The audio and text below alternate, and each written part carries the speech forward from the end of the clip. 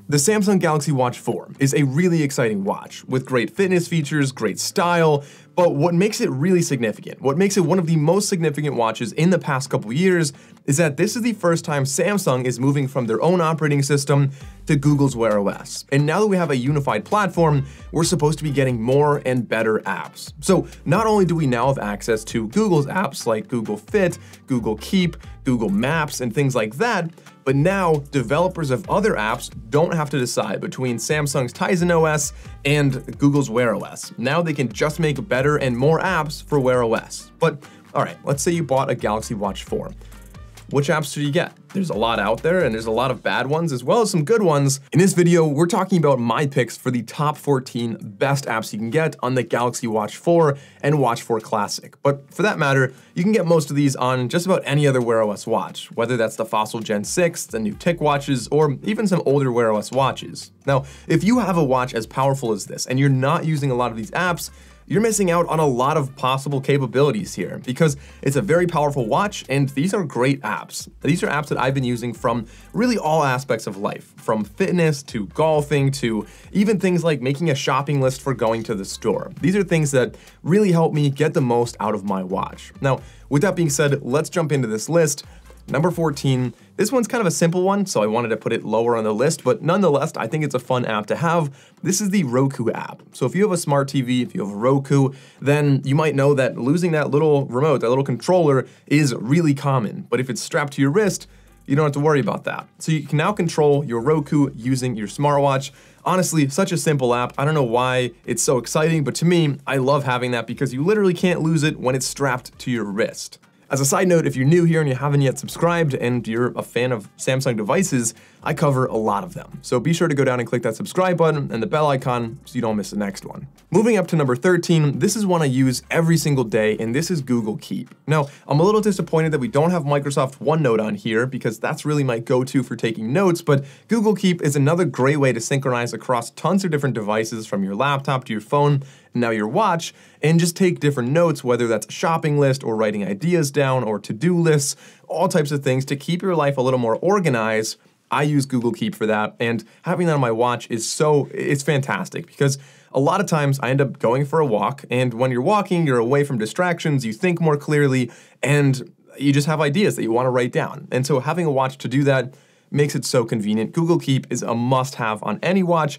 Honestly, it should probably even be higher than number 13 on this list. But moving up to number 12, this is kind of a niche one. Anybody who loves to travel, I love to travel, you know that when you're going through an airport, you have tons of stuff in your pockets, your passport, your phone, things like that. And so having a watch that can really keep you on track helps a lot. And so this app is called App in the Air, which is essentially a way to track your flight, to make sure you know like when it's on time, when it's delayed, and when you're going through the airport, you can quickly glance at that and have a better idea in real time of what the status of your flight is. I think this is really helpful. Obviously, you can find this information on your phone, but rather than going into each respective app for whatever airline you're using on your phone, having it on your watch, I think is so convenient. Number 11 is one that I think anybody could appreciate. This is Google Camera. Now, especially if you have an Android phone that is not Samsung, you're most likely using Google Camera. And if you have the Google Camera app on your phone, then you can get it on your watch, and this allows you to take a photo remotely. Now, the ability to do this, you might wonder, why would you want to do that? Well, if you have maybe say a group of people and you don't want to set up a timer, or you want to make sure that you as well as everyone else is in frame, you can see a live feed on your watch and then take the photo whenever you're ready. It's an easier way, it's a more reliable way to take group photos that you are included in. Number 10, going back to a little bit more of a niche thing, this is the OneWheel app. So not everybody has a OneWheel, but if you do, it's really convenient that you can see a lot of information like the distance, the range you have left, the speed, things like that on your watch. And this is a situation where, keep in mind, it's not always easy to take your phone out when you're riding and you're really focusing. Looking at a watch can be a much easier and safer way to see information at a quick glance. And kind of tying in with that, number 9 is a big app that we've seen in the fitness world when you're focusing on trails, whether that's for biking, hiking, running, or just walking on any trail, then this is an app that might be a good one for you. And this is Kamoot, which is very popular for many reasons, but of course it does allow you to plan for different routes and things like that. And so when you're going off in the woods, like trail biking, for example, mountain biking, then you're gonna wanna make sure that you're on on the right trail and you know where you're going, and you can plan that accordingly so you don't end up biking way farther than you wanted or way shorter than you wanted.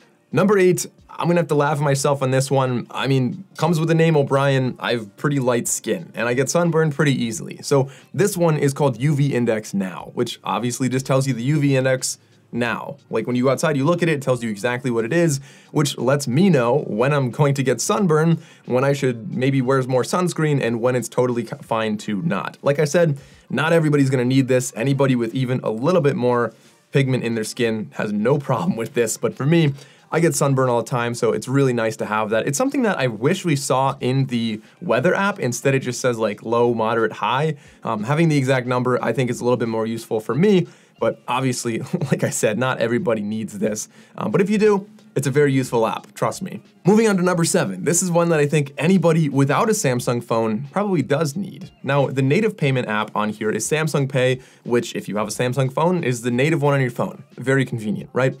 But if you have any other Android phone, I would bet that the native app you have is Google Pay. And so having Samsung Pay on here and Google Pay on your phone, it gets a little bit annoying to have kind of that discrepancy right there. So Google Pay is actually the other app. You can get Google Pay on here, which is very exciting. And so being able to do that is great because all of your payments are going to be through the same app. You don't have to worry about any kind of software mismatch. And on top of that, I know that like the bottom right button is set to open up Google or Samsung Pay by pressing and holding. We can also reprogram the top button for when you press it twice to open up whatever app you want. And so if you want to open up Google Pay, that's what I would set for that one. Number 6 is a meditation app called Calm. Now we have the breathing exercises on here. Sometimes that really isn't enough, and if you're looking to really de-stress or meditate or focus on whatever you're trying to do, then having a guided meditation might be very helpful for you. So if you go for a run and at the end of your run you end up at a lake and you want to sit down and meditate, having that guided meditation on your watch using the Calm app can be really helpful. And of course you can play it through earbuds so that you can have wirelessly connected to your watch, or you can just use the watch speakers to play it out loud. And I mean, the volume is not gonna be great, but for meditation, you don't need especially loud volume. Kind of quiet is the point of that. But Calm is nonetheless an exciting app, a good one to have on here. And I like that it's also available on so many different platforms. Number 5 is for my golfing friends out there. Anybody who saw my top apps for the Apple Watch will know that the golf one I had there was Hole 19, and it's very good to see that that app is also available on the Galaxy Watch. So Hole 19 is a great way for GPS and score tracking. If you're into golf, if you play a lot of golf, having that on your watch is again a really convenient thing, especially for kind of a sportier looking watch like this. I mean, I think, again, really useful to have that app, and I recommend it for anyone. At least try it out when you're playing golf. Obviously, you don't need to use it if you're more of like a pencil and paper person, but still nice. Number 4 is SmartThings, which is an app from Samsung that definitely caters more to Samsung devices, but also works with a wide variety of other smart home devices, and having it on your wrist allows you to do a really wide variety of things, from turning on and off lights, changing the temperature, checking your refrigerator status if the door's open, turning on and off security cameras, all types of things you can do, controlled very easily from your wrist with the SmartThings app. Of course, if you're not in the Samsung ecosystem, if you don't have SmartThings set up, it's not especially useful, and you can totally skip this one. Number 3 is Google Maps, which I can't stress this enough. This is one of the most exciting things we got coming from Tizen OS, moving over to WearOS. This just works really, really well. You can choose where you're going, you can see where you are, and you can navigate for walking, for biking, for driving.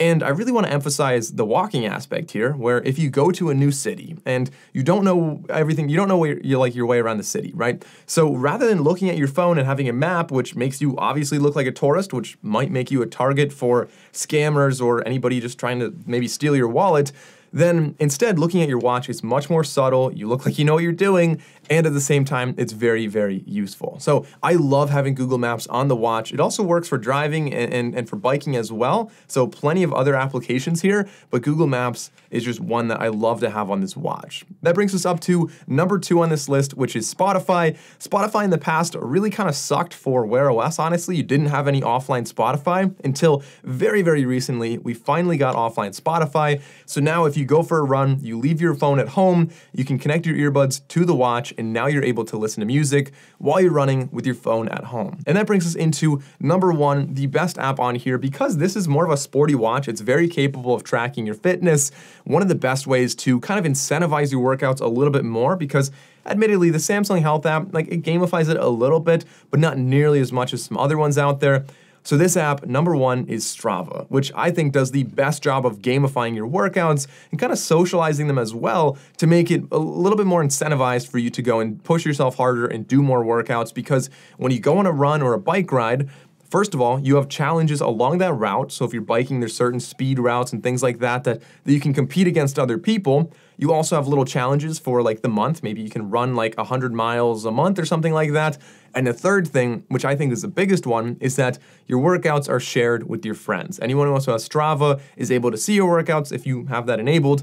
And in that situation, whenever I'm running, I'm much less likely to slack off if I know my friends can see my workouts. So there you have it. Those are my picks for the 14 best apps you can get on the Galaxy Watch 4. Now, of course, it's still very early on. This unified platform has a long way to go, and I'm really excited to see more apps developed for this platform. Some of the ones I'm really looking forward to that I think are missing on here are apps like Audible and OneNote, anything else from Microsoft actually, as well as Uber.